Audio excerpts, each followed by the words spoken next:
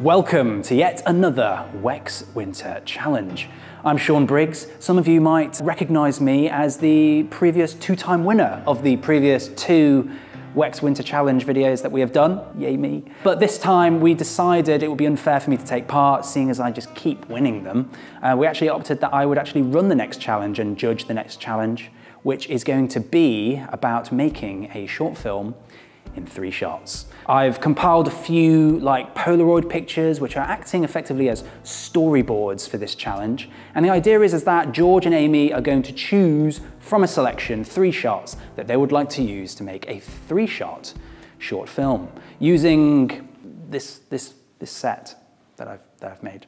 They will then have to go ahead and edit their 3 shots using the editing suite over there. They've got a microphone so they can do a little bit of Foley or VO if they want to. It's down to their discretion, but they have to use the microphone in some capacity and basically edit their 3 shots together with 10 tracks of music. They can choose 1 or 2 or however many they like, but it just saves on that music choice time. And then once they've got their video together, that's the challenge completed. They'll have 45 minutes to complete the whole process of, pre-production, production, and post-production. And yeah, they won't be scored on time, so it's not a race. There's just a cap of 45 to just, hurry them along a bit so they just don't, take the mick or anything. Part of the challenge as well is to build the kit for the job, because that is a big part of filmmaking, is knowing what you're going to use, what's efficient, what's effective, what's going to give you the best results. So we've got a nice selection of equipment here. We've got this Manfrotto gimbal, very nice for your smooth cinematic motion shots. The camera that I'm forcing them to use is the Lumix BS1H. It's full frame, but it is a box camera, so there's a lot of accessorizing you have to do to actually get it to be ready for use. So, we've got an Atomos here, which can work as their monitor, and a tripod if they want to just have it on sticks to keep things just steady and still. But something I am enforcing is that every shot they take will have to have some form of motion. So any shot that does not have movement in it of some kind, like a panning or a tilt or anything like that, that's a disqualification right there. But we also have the Lumix S prime lenses along with a couple of zooms. So yeah, they've got plenty of options for focal lengths and everything. They are working with quite a small set, so they'll have to think about how to, film that small things, maybe make them feel a bit larger on screen. It's all depending on what their intentions are for their film, because it's entirely an open book. There's no restraints on story or genre really. It's just making a film from 3 shots with this kit. And they got a bunch of lights up there to use as well, so they can pretty it up if they need to. All right, guys, welcome to the Wex Winter Challenge. We're calling this one Storymakers, a reference of an old kids show that I used to frequent in my childhood. So as you can see, we've got a lovely humble abode for your location, nice snowy scenery that you can utilize. Characters, penguin.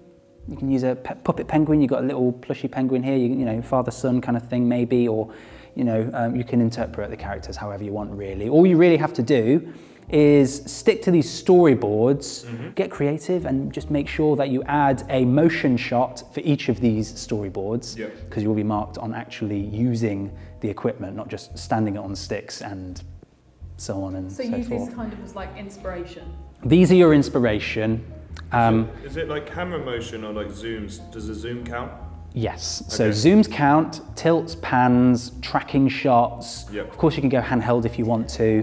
Does it have to be while we're shooting? What do you mean? Or can it be in post, the movement? No, it has to be while you're shooting, because otherwise you're not utilising the equipment. It becomes insufficient that way. But yeah, basically no limits on what genre, so you can go, I'm not going to give you any ideas past that. You can go with any genre that you like, any look and feel that you like, any grade type that you like, black and white if you prefer black and white, that kind of thing. And that is pretty much it. I think, Amy, you're the first letter of the alphabet in your name, so we'll go with you first. True. I'm pretty excited for this. It's quite a challenge, it's quite a lot to do. Obviously we've only got 45 minutes and we're kind of limited to just this stuff here, the kit we've got behind us, and we're just in this room. So it's going to be a lot to do, but I've got some initial ideas from looking at Sean's Instax. I'm going to have another look in a minute, and I've grabbed a pad just so I can jot down some ideas because I think I'm going to need to be quite organised to get this done in time. Right, I'm not exactly sure what I'm going to do for this task, to be honest with you, I'm not going to lie, but what I am going to do is I think I'm going to use the gimbal to give that real dynamicness to my shots, compete with Amy as much as I can, but just use my general filmmaking intellect to carry me through this task. Okay, so some of these are hilarious, and I think if I wasn't doing this for Wex, I'd probably turn this into a horror, but it's not suitable for this channel. Right, I don't really know which ones I want to use except from one, which I'm sure I want to use because I have a really good idea for it. Which is the one of this little penguin inside the house. So I've got to make use of these two, right? I'm thinking probably parent and child. Yeah, I'm going to go for this one. So if you can see it there, Sean gives you a nice little focus pull. My initial thoughts are, we've only got 3 shots. So initial thoughts are moral will be that the person being there is more important than the presence. So to build the story around that, I'm going to get this one, which is the same penguin figure running away from the house. They're my 3. Okay. I think they give me good inspiration. Whether that's, do I have to decide if they're going to go like what order? So I need to settle this up. I'm going to get my gimbal shot first because I think it's going to be the most awkward one. To finish it off, I'm going to take this one, which looks like there's some form of dead Yoda. What I'll do with it, I don't know. So that's my 3. Right, I'm going to start with this. I'm just going to get this Atomos set up. So I'm going to go for the gimbal here because I think when we've been given a gimbal and a tripod, for me, the gimbal was a lot more dynamic. There's a lot more I'm just going to be able to do with it. I really just want to use one lens probably if I'm going to use a gimbal. So I'm going to go for 1635. Now we've set that up, and I'm going to set up by scene.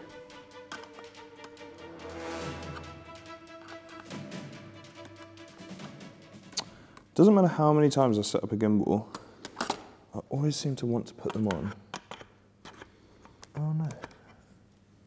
Why is that not going on there? Ah, sugar and no nutrients.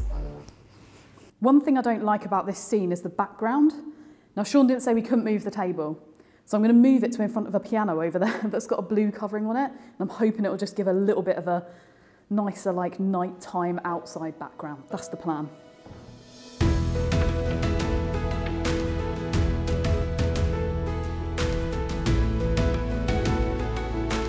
Lift with your knees, lift with your knees.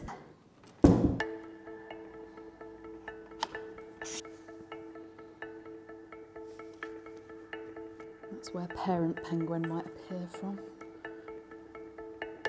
I'm just going to start filming. I'm just going to do the first shot and figure it out from there.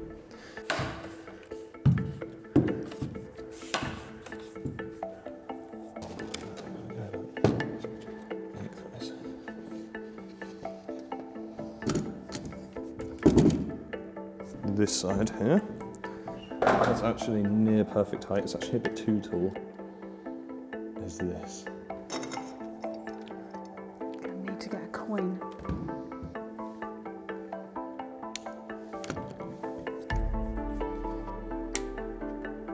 Rear haul, that sounds good.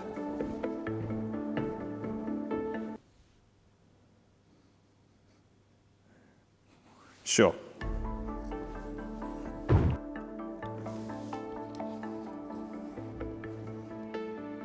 I've actually just seen that we do have a little thread here where we can put the monitor. Okay. Bit annoying, this zoom is just really heavy. Like so. And now this should be a lot easier to quickly balance. All right, I think that's shot number 1 done. So that is my tracking shot, sort of going into the open household with the police and perhaps the policeman, perhaps the reason the police are being called, waiting out the back. I'm just going to put this down because it's actually really heavy. Just want this to pan. I don't want to accidentally put it up or anything. First of 3 shots. He's going to have presents in his mouth.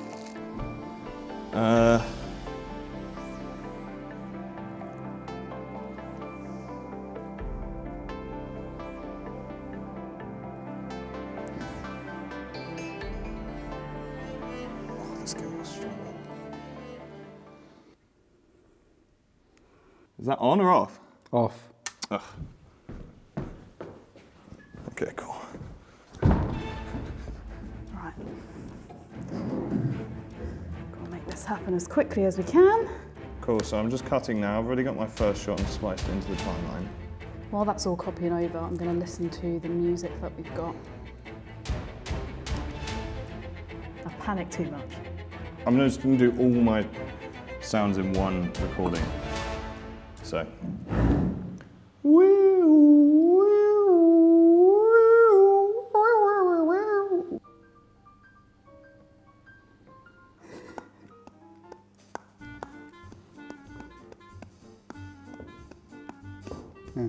All right, well, hopefully that works. Why don't I just get the thing?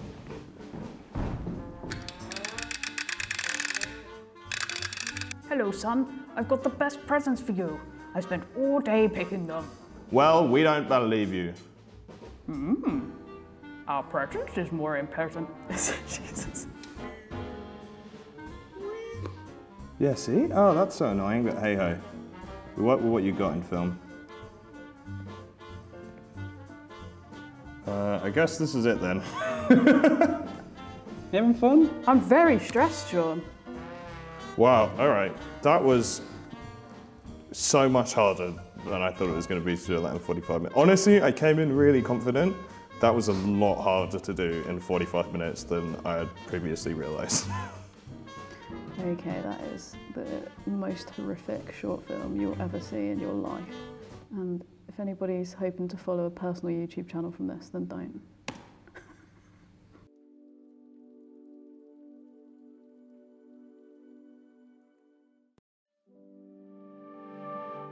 I wish Dad was here.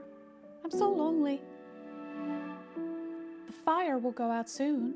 It's Christmas Day. Hello, son. I've got the best presents for you. I spent all day picking them. You're the only present I wanted, Dad. More important is our presents than presents, it seems. Happy holidays. Very nice. Very nice. Good story. Bring a tear to your Very eyes. emotional. Yeah, Yeah, really I can emotional. see The music was... Music choice was Thank you. absolutely brilliant, yeah. Yeah, very nice. You set up your story very well with the opening dialogue and a nice camera move there. So storytelling, I'll probably give that a 12 because it was quite moving. 12. Out of 15. Wow. Yeah. Strong. We're going in strong because, you know, Okay. with what you have to work with and the time constraints and everything, I think that you had the right idea with your story structure. That you presented a problem, then you presented like the introduction of the father with a resolution, and then the heartwarming send-off from a wise man Christmas Yoda. I like what you did like during your production process where you actually moved the table because you felt you could get a better backdrop. And you know, you didn't have a lot to work with, but you utilised what was there. So I like that. Lighting inside the house to show that there's a fire indoors. So mise en scène, I'm going to give a 9 out of 10. 9 out of For that 10. one. Yeah, it was This is quite better than I quite seamless. expected. I think for anyone who didn't know what they had to work with, I'd say like, oh, you know, you actually did quite well. Yeah, what do you think, George? Any? No, I mean, it doesn't matter what I think, but I agree. I think it was nicely done. I think the lighting inside the house is a really nice touch. It was a very, Thank you. yeah, like the colouring and the intensity of the lighting I thought was brilliant. And this little focus pull from father-son to Yoda at the end as well. Was it a zoom? Well, it was a zoom, but I think you used the breathing of the focus, right, to get that. I did that in post. So I did the focus pull, Did you really? and then I scaled it, and then did the movement in post. You know what? That's pretty well done. Yeah. Oh, thank you kindly. Yeah, that's quite well done. Camera and lighting, Really? 7 out of 10.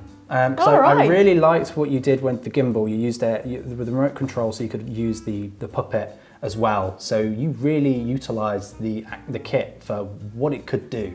Overall efficiency, because you did have to do a couple of lens changes, and you know, setting up the gimbal obviously took a while because having to balance, and then the lens change and everything have to balance again. Yeah. Overall efficiency, I'd say is a 2.5 out of 5. It's fair. But it's fine. You know, you got some really good points in the other 3 categories. The overall efficiency, I'm only giving you like half the maximum total purely because, you know, because of all of that kind of stuff. I admit it, I panicked. You got some like shaky camera going on. I feel like if you used the gimbal for every shot, it would have been better, but I understand your reasonings for not. But well done. Yeah. Thank you very much. Very clear. Yeah, no, it was genuinely really good. And amazing voice work as well for the characters. Yes, well, you know. You really put your...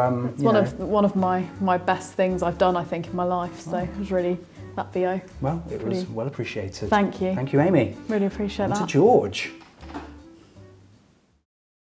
Hello, this is the police. You're being arrested under suspicion of murder. Oh no! Aha, we murdered them and we did it together, and we're going to only ever tell everybody that we did it together. Haha.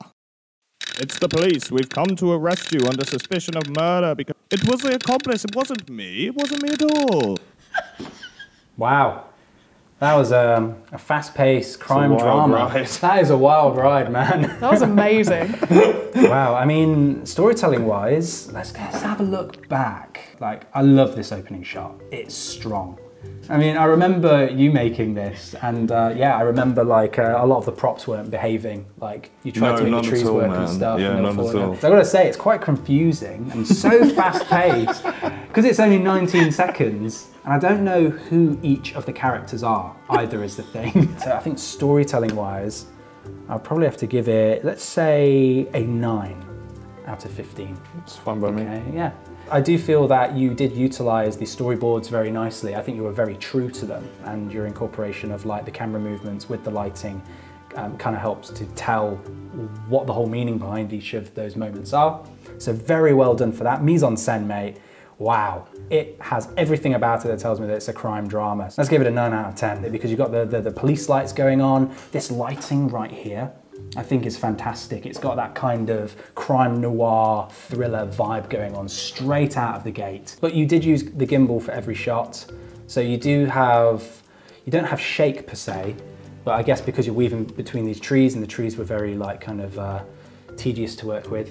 You did have to make some compromises there. So I think for camera and lighting, because the lighting is so good, I'm gonna have to say, oh man, this is tough. I'm gonna have to give you a, I'm gonna have to give you a 7 on that out of 10 for camera and lighting. For overall efficiency though, I'd like to give you a 4 out of 5, I think. Wow. Mainly because you stuck with one piece of kit that you knew would get the job done. You thought, I'll go for the 16-35, because then I'm getting my wider angles, which is always better for gimbal work, but you've still got that zoom range, so you could compose your shots as you need to on the fly. You kept it on the gimbal for the whole thing, did all your pushes and your zooms yourself. I remember when you were framing up for the shot of inside the house, it was too dark for you to actually see where the focus point was. So what you did was you removed the house first and then placed it after you set focus. So I thought that efficiency was quite spot on. The only thing that let you down was obviously that tree shot in the middle where the composure is not perfect. Yeah, that one, I wasn't super happy with that one. On the time constraints and the pressures involved, it's kind of understandable that kind of thing can happen. Because professionally, and I think any professional can kind of relate to this, is that, you know, having a very short space of time to make a video will obviously impact the quality overall. Right, so final scores. I know it's a little bit jiggery-pokery and all that stuff, but George, total score of 29. Nice. Not too shabby. I mean, you both scored quite highly in this. I'm very impressed by the two of you. Yes, very impressed indeed. Oh, thank you, Sean. Amy. Yes. I'm so nervous. Got 30.5. Yes! I mean, I don't make the rules, but I think that means you win, Amy. Thank you very much, already. Have you got a speech for us? I just want to say that George's was absolutely hilarious, and if I was watching those two on YouTube, I would definitely watch his, not mine. Thank I'm you. waiting for a sequel, actually. Yes, me Yeah. too. I want to know what happens. Yeah. Thank you all for joining us with this Wex challenge. Hopefully we'll be doing more challenges like this soon, so be sure to subscribe to the channel and ring that little notification bell so you don't miss out on any of the craziness that might be coming your way. Thank you very much for watching.